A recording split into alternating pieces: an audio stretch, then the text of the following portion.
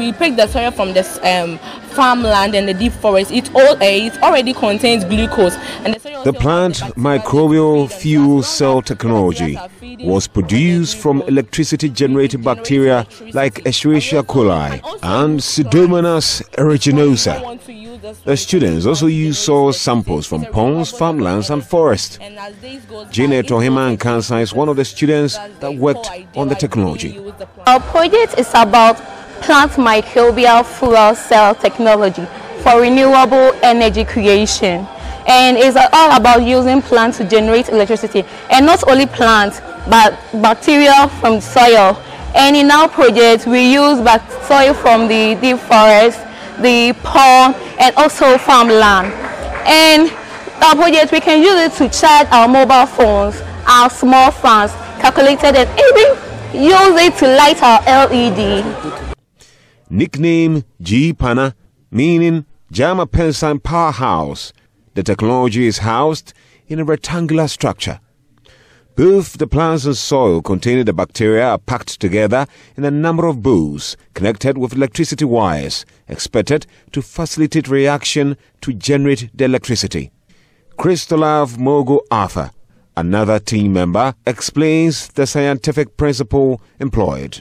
We use the principle based on the redox reaction, and we use photosynthesis. During photosynthesis, what's happening? The amount of glucose stored, and the bacteria feeds to generate electricity. That's the idea we use generally.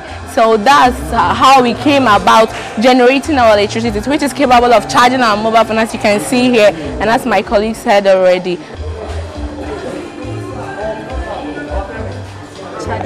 Charger connected.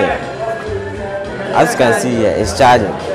Switch on the switch. Chemistry teacher Frank Ajikum, together with other tutors from the school's science department, led the team to put together the technology. You have to use bacteria, and not all the types of bacteria. We have those that are capable of generating electricity and others that cannot do that.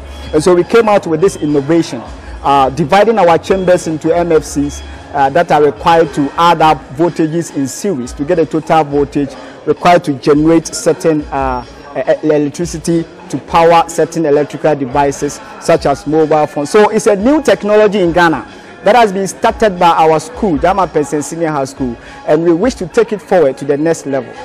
You can charge it as long as the bacteria are present. Mr. Ajikum says with the necessary support, it can be scaled up to generate power for establishments.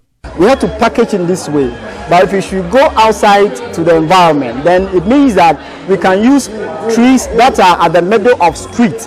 We can mold our principle or our project underground with some electrodes to generate electricity to power, the street in Ghana. And so it is also environmentally friendly. No kind of toxic gases or greenhouse gases are being evolved. Renewable energy is contributing to less than 10% of Ghana's energy mix. With just about 200 Ghana cedis, this technology can be produced for households.